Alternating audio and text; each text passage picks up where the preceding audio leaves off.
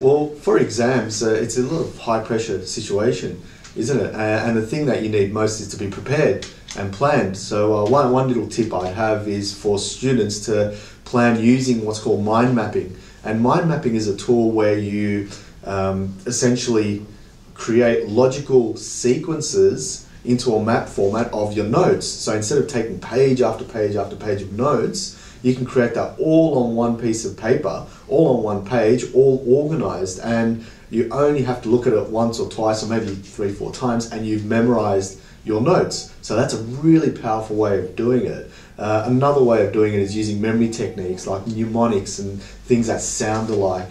So for example, if you want to remember a particular word, you can create the sound for it. So for example, if people want to remember my name, Tansel, they can think of tinsel or tonsil or yell out, "Hey you Tansel!" So it looks sound alike for words and that create images in the brain, and that's how we remember through images and stories.